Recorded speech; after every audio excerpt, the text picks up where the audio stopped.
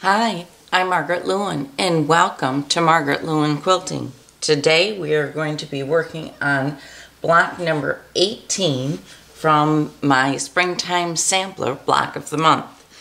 Now in order to do block number 18, we need to take our 4 fabrics, take 2 of them and set those aside, and on the back of these we need to draw a diagonal line from one corner to the other. Now what I'm going to do is take my long 2.5 by 18.5 inch Creative Grids ruler, and I'm just going to draw a diagonal line from one corner to the other, and I'll try to make it dark enough so that you can see it. And I'm going to do that again on my second one.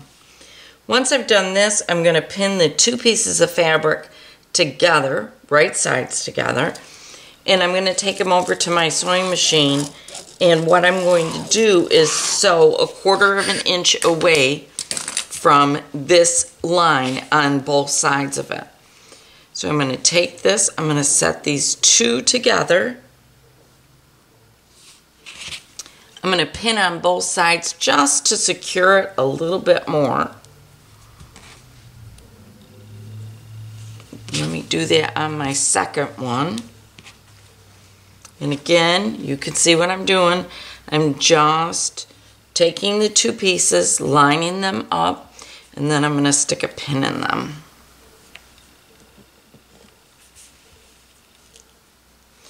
I'm going to grab my wool pressing mat, and I'm just going to set these on there to transport back and forth from here to my sewing machine. That way they're kind of stuck here. They're not going to go anyplace, and I can just walk back and forth with them. All right, so off I go to my sewing machine. Again, I'm going to sew on the 1/4 inch away from this line on both sides of it. Then I'll come on back. All right, I have sewn. Maybe you can see on this side. I think you can see my stitches on this side. I've sewn 1/4 inch away, it's hard to see it on this side, from the line on both sides on both squares. All right, next thing I'm going to do is I'm going to cut these 2 apart. The next thing I'm going to do is I'm going to cut on the drawn line. The reason why I'm cutting first before I press or set my seams is because this is done with a friction pen. And if I press it first, we all know what will happen is I'll have no line to cut on. Now I could use my ruler to measure from my seam line 1/4 inch over and cut it then with the rotary cutter, but it's easier just to do it this way. So once I've done this, the next thing I'm going to do is set my seams, and then I'm going to talk to you a little bit about pressing. And the reason why I'm going to take an extra minute to talk to you about pressing is because in the very center of this block, we have potentially a huge amount of bulk because we've got 1, 2, 3, 4, 5, 6, 7, 8 triangles coming together at one spot. Well, we want to reduce the bulk on this as much as we possibly can, because that's going to make a real issue when we go to quilt it. What's going to happen is if you're quilting on a long arm, your long arm hopping foot's going to come across, it's going to hit that bump and it's going to jump, and you're going to skip a stitch is really what you're going to do. And I don't want to be skipping any stitches, especially when I'm quilting. So I'm going to first turn these 2 pieces so that I can easily press them. Now remember, we've stitched this and this is now the bias, but we still, remember this stitching line is on what we call the bias, so we do want to be careful about it. It hasn't been stitched, therefore it is somewhat protected, but it still is the bias, and we still can take our piece of fabric and get it out of shape with the iron. So the very first thing I'm going to do is set my seams, get those fabrics all nice and warm and cozy together, and then I am going to press all of my seams open. In the first block, when you watched that one, you saw that I pressed all but one seam open. This time, based on what I saw from my first block, I'm pressing every single seam open. I just think it will come out nicer, and this will tell me that for certain. I'm going to take my strip stick and I'm going to lay my piece of fabric over it with my seam pretty much in the center. I'm going to open my seam so I can start working on it. Just going to finger press it, and then I'm going to allow the nose of my iron to do the bulk of the work that needs to be done here. I'm going to just take my iron and I'm just going to press this seam open. Pressed open. The next thing I'm going to do is just come around to this side and I'm going to press it again. Alright, see these little dog ears? We'll be taking care of those shortly. So we're not going to worry about them quite yet. I'm going to set that stuff aside because it's definitely getting in my way. And off we go to our second block. If I can make my fingers work. Some days they just don't want to work as good as other days. Here I am again, just finger pressing open my seam. Taking my iron and really letting my iron do the bulk of the work. Alright. It's a good hot iron. I do have it on cotton, and I do not have water in this. I'm not using steam.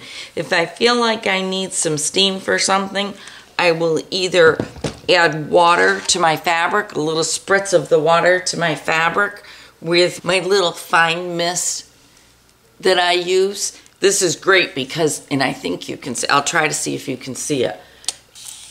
Nope, you're not going to see it. It just produces this finest mist over my fabric, and I really do like that. So I'll either use this for just plain water, or I will use my Mary Ellen's Best Press. Now I do use Mary Ellen's Best Press unscented.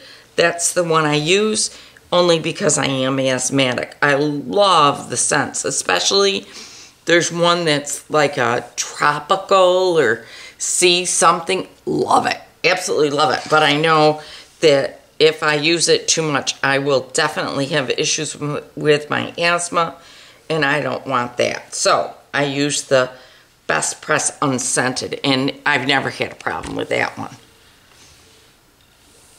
So that works out great. All right, one more to go, and then we get to lay our block out. So here I go. I'm trying to make my fingers work again on the last one. And for some reason, they just aren't quite working. One of the issues is my hands are really dry, and if you are working with fabric with really dry hands, this tends to happen, where it's kind of hard to get a hold of the fabric. There we go, now we got it. And you can see as I moved it down, it's really the tip of the iron that's doing the work. I'm not. Between the tip of the iron and my strip stick here, my seam is coming out very nicely. I'm going to give it one more press on this side. Before you go on, make certain that you square your blocks up first before you continue. And then I'm good. So now it's time to set my block up based on the design from our pattern. And here's the design. So what I'm going to do is just simply lay these out. And I'm going to start right here.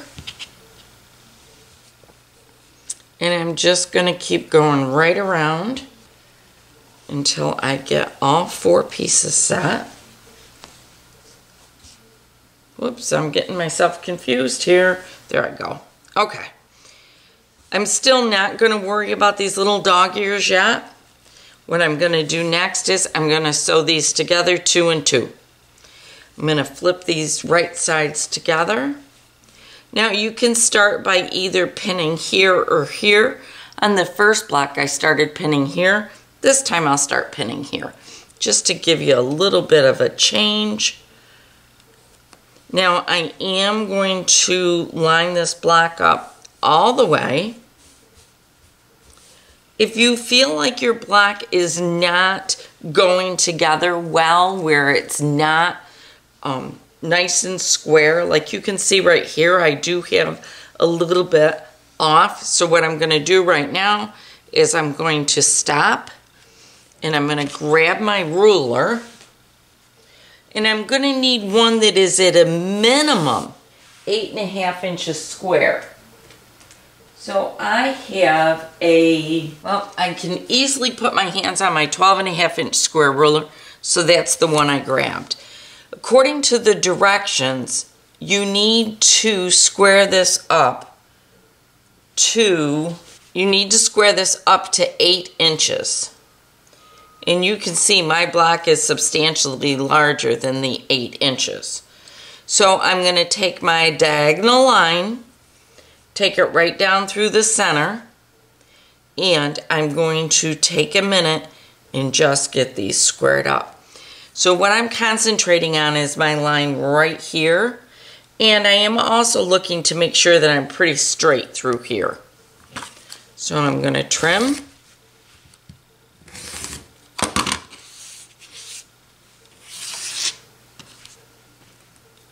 I'm going to flip this around. You can see one of my dog ears is gone.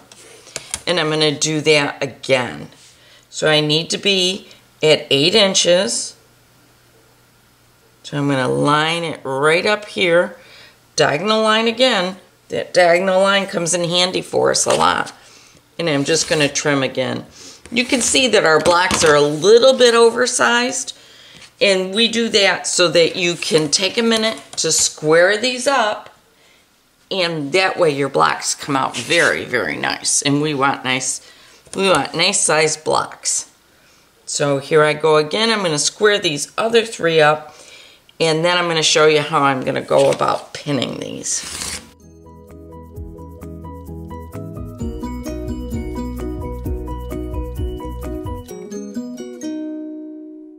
Okay, all of my blocks are now squared up.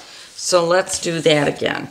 I'm going to just simply lay these out just like I did before. And let's see if I can get this right. I seem to be having a harder time laying this one out than I did the last one. I guess that happens every once in a while. I'm going to grab my pins and I'm going to put these together now. Just rotate them so they're a little easier to work with. And now what I'm going to do is pin it. When I get down here, I'm really going to do some pinning because I really want to hold this nice and straight. See how I'm off here just a little bit? Can you see that? I want to move that over, but I want it to really stay in place. So I'm going to take it and I'm going to pin it twice. I'm going to pin once here, double check myself. Yep, I'm lined up good. And I'm going to do one more pin. And then that way it really should not move when I go to stitch it. I'm going to do that on both pieces. One more time. Slide that one forward. And then here we go. I'm going to start here. I fold back my corner and I double check. I'm going to pin, fold back my corner, double check again, and again I'm really good.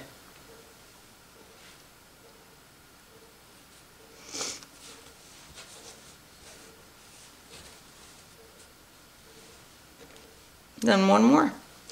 All right, I'm going to take these over to my sewing machine and I'm going to sew 1/4 inch seam here and here, and then I will be back to show you the next step. All right, I've sewn my seams.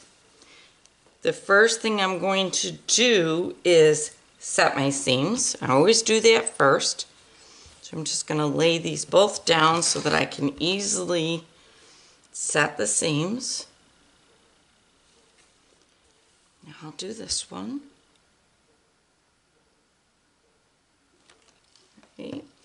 The next thing I'm going to do is I'm going to grab my strip stick again because I am going to press my seams open again. I just feel with this block, based on what happened with the first block, I just think my block's going to come out a little bit flatter and my points are going to be just that much closer. So we're going to try a full-blown every seam pressed open on this block. I love doing the same block in multiple times in a row because what happens is every time you do that block, you learn a little bit more on how it lays and the way things want to be on their own. Sometimes I think blocks have their own little personality in how they're constructed, and I really think that it makes a difference when we do the blocks all together, the exact same block time after time, which is why I put these 3 blocks together in 1 month. Only because I felt it was a good experience, especially because how many fabrics we have coming together right here in the center. So I'm going to finger press it open, and now I'm going to press right across my strip stick. Now if you're wondering where you can get a strip stick, I do have them on my website, so you are welcome to go out there and take a look at them. They come in 3 different sizes, and this one is the 18-inch, and you can tell it's very well loved. I have used it for years, and I just love my strip stick. All right. Now that I've got these together and pressed, I'm going to now put them together to get them into a group of 4 blocks. This is how I want my block to look at the end. So I'm just going to take this piece and flip it right over. And now I need to pin again, and I need to do a lot of pinning. Because I'm going to be sewing like this, and then I'm going to hit these seams, see what could happen? All of this could fold right over and create a big bump right there, and I don't want that. That's going to really disrupt things. So I'm going to first fold it back and make sure that I am nice and tight right there. And I'll sit like this for a second so I can zoom in and show you. I want those nice and tight and close. Then I'm going to fold it back again and just make sure that right here I'm coming together nice, and I am picking it up. But when I pick it up, what I'm doing is really trying hard not to move it at all. I want it to really stay nice and together. 1 pin on one side of my seam, another pin on the other side of my seam. And now, just because I've got so much distance here, I am going to put a pin at each corner.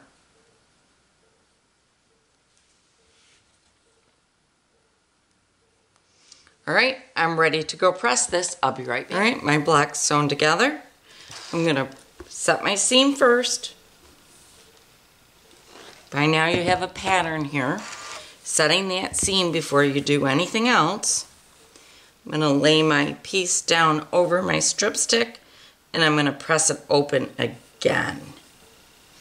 So here we go, finger press to begin with, and then use the nose of your iron to tell your fabric what to do. All right.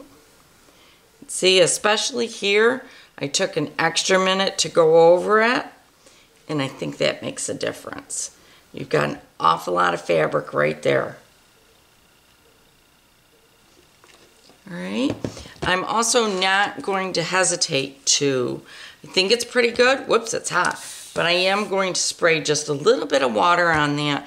Then I'm going to take my iron and I'm just going to set it right over the top. Okay. I'm going to remove my strip stick and I'm going to turn it over. And yeah, I think that's better. I'm going to give this side a good press. And then I'll grab my other block and show you the difference. On our first block, we took one of the seams and we pressed it to one side. But all the other ones we pressed open. And I want to show you the difference in my centers. Here's this center where they've all been pressed open. Doesn't that look nice on the back? Kind of makes me excited. I know it's weird, but it does. Now on our first block, this is the first one we did, you can see I can tell that I pressed one seam to the side, and sure enough I did this one. Pretty good right here, but boy, I'll tell you, I can feel the difference here in the bulk versus here, and I much better like this one. So that is our block number 12 of our springtime sampler. Thank you so much for sticking around all the way to the end when we made our block. And come on back tomorrow, because tomorrow we've got another block that we're going to be making for our springtime sampler. So I'll see you again soon.